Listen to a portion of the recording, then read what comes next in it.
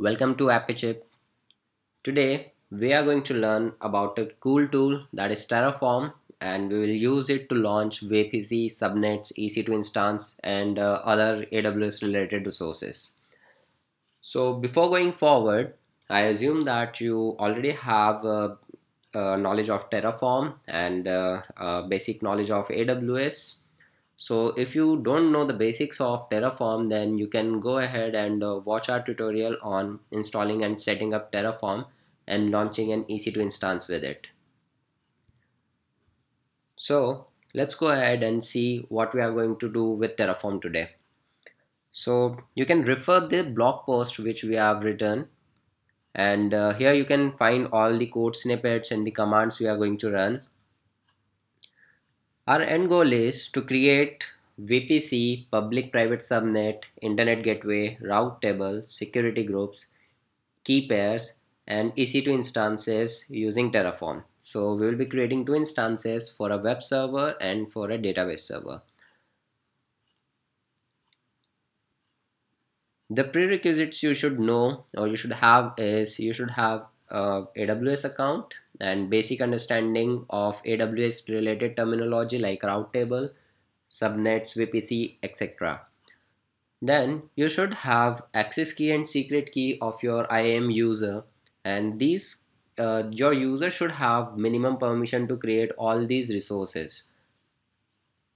So you should choose the secret key and access key of a particular user which have access to all these kinds of resources, and you should have credential file of AWS in this file.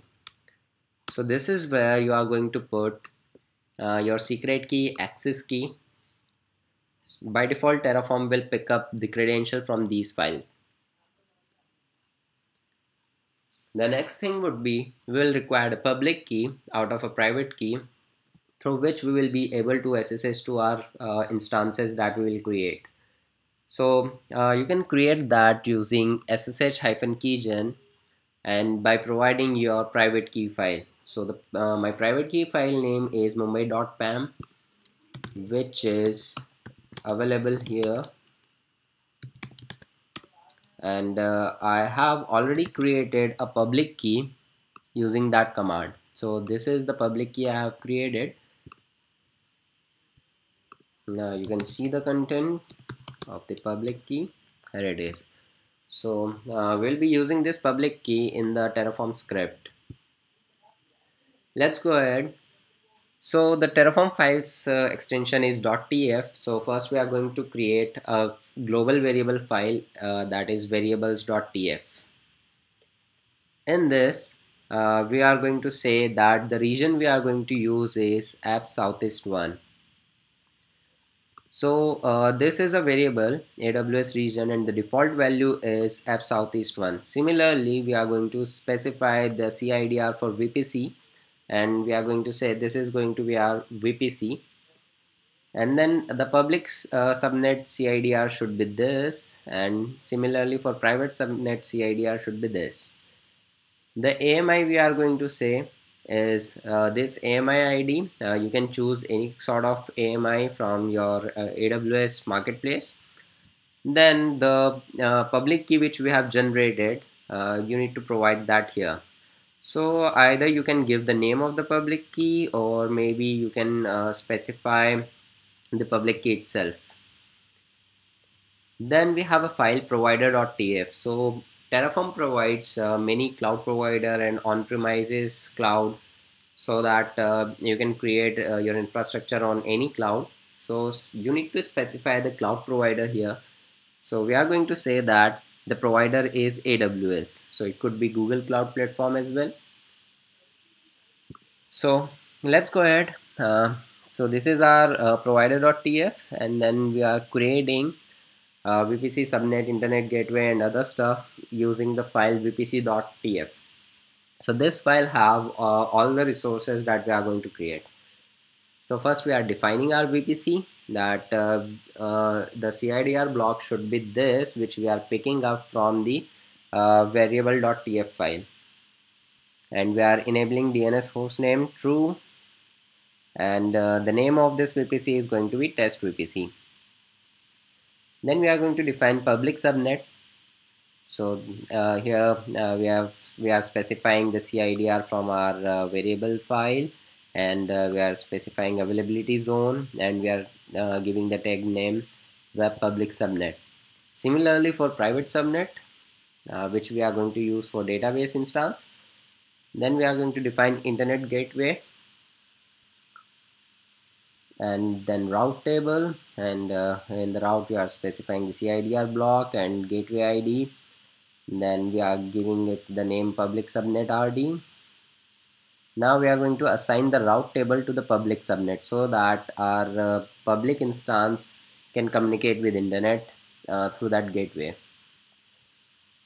Then we are going to define the security group for public subnet. So we are saying that traffic on port 80 is allowed from anywhere, and we are specifying ingress on HTTPS as well, and then other sort of stuff like allowing SSH on port 22.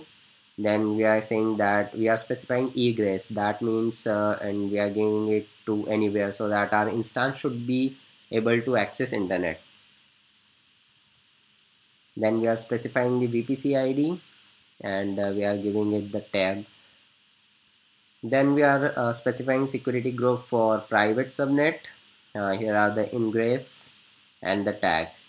So this contains all your resources. Then we are creating a key pair in resource.tf. Here we are specifying that the private key that it is going to use is mumbai.pam. So it will get associated with the instances, and you will be able to SSH to it. Now we are defining web server inside the public subnet. We are telling the AMI should be this, instance type is T1 micro, key name is this, subnet VPC, and other sort of stuff. One more thing here to note is we are providing user data. So we already have a tutorial on user data, so you can watch that, and you can understand what user data is. So in brief, user data is a script or the set of commands that you can run while launching an instance. So if you are creating a fresh instance, those sets of command will be run while booting the server. So we are reading it from userdata.sh. I'll show you this. So here is our userdata.sh, and we are saying that first we are enabling the debugging so that every command output should be there in the logs, and we are saying that all logs, all the output of the script should go to where logs userdata.log file. Then we are installing httpd, and we are starting httpd, and we are putting certain HTML content in the index default index file. Then we are creating the database instance, and we are providing all the necessary things like AMI, instance type, key name, etc. And this is the user data. So we already have gone through all the scripts that we need, and here are the scripts. You can copy that down from our blog. So let us go and run it. So initially you need to run Terraform init command, but I have already initialized it, and we are going to run Terraform plan. So what Terraform plan command do is it will give you the output what all resources it is going to create. So here it has given me some certain output. Let's go through it. So it is going to create all these resources, AWS instance.db with AMI this and so on, and one more instance, then internet gateway, then key pair, and what all resources we have specified. So it is going to create all these things. Let's check if we have any instances or anything already created. So as of now we don't have any instances, and we are in Singapore region, that is app southeast one. Here we already have mumbai.pem file, and as you can see, there are no subnets that we were creating. So, and let's see if VPC is there. So okay, our required VPC is not there. So Terraform plan will give you the output, what all resources it is going to create. To actually create it, you need to run Terraform apply.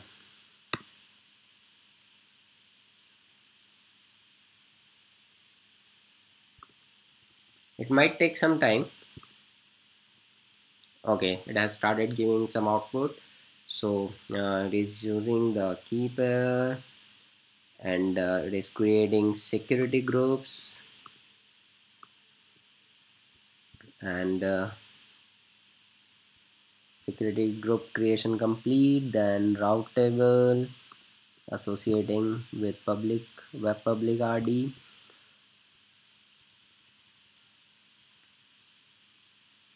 Now it is creating the instance. So oops.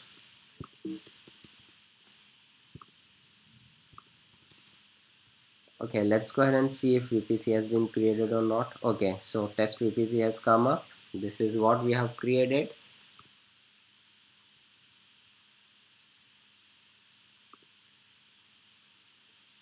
This is the internet gateway we have created. Let's go ahead and see if instances have come up or not. Okay, the instance has come up. This is the web server and this is the database server. So it is getting launched. Status checks are still initializing. Okay, the script has completed. So it has created all the resources. Let's wait for this instance to come up.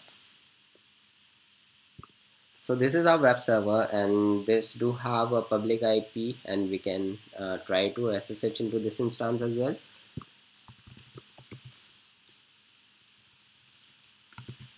So to SSH, you need to specify the private key file, the user, and the IP. Okay, we are inside it. Now let's see, we provided user data, so logs must have been created in var log user data.log. Okay, so what all things it has done is it must have installed httpd. The installation is complete, then it has started. So starting httpd is okay, and it has put this HTML content inside your default index file. Let's see if it is accessible or not. Okay, so hello from Appychip. It has done all the required stuff. Now one more thing you need to understand is, if you change any resource, the Terraform is going to terminate that resource and recreate it. So for example, if we change user data,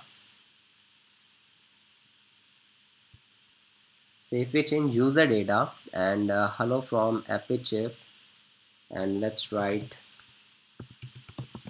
keep learning and keep sharing.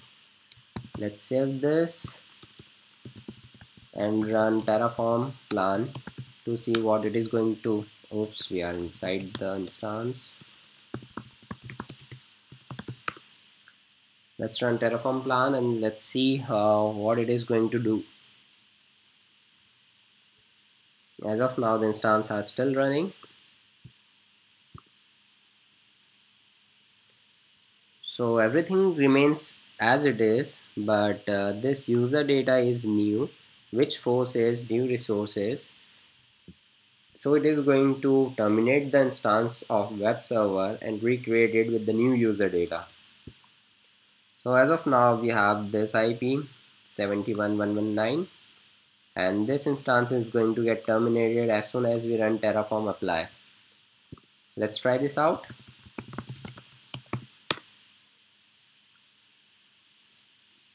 So it is not going to change any other stuff apart from this particular instance, as the change lies in this resource only.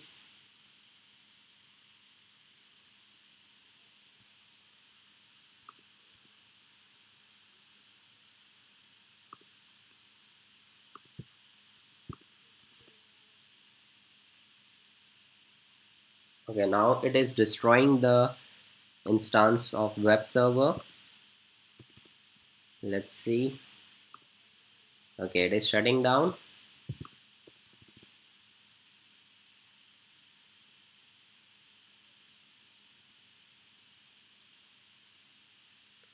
It is still destroying.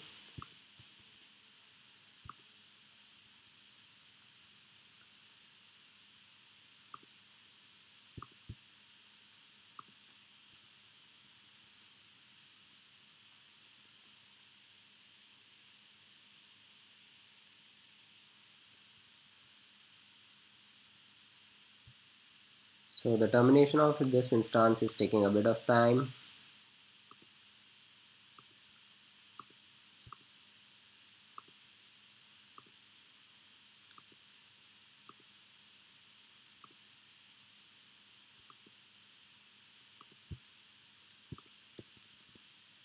Okay, so it is taking a bit of time. Let's let it run and we'll check the output later. So as I was saying that you can go through the basic stuff tutorial that we have on our channel, and please do subscribe to keep us motivated, and also share the stuff to help others. You can also go through how to use user data in AWS.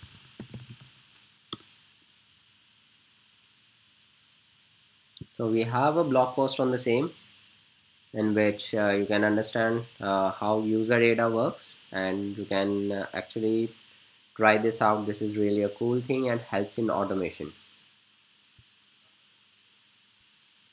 Let's go ahead and see the script has completed. Okay, the instance has terminated. A new instance must have come up. Okay, the new instance is here. This is the new IP. Let's try and SSH into this.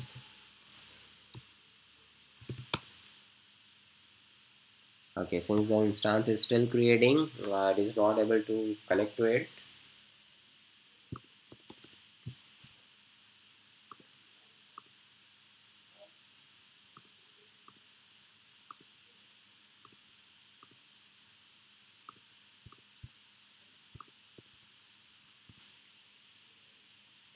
Okay, now we are able to SSH. Let's see the logs.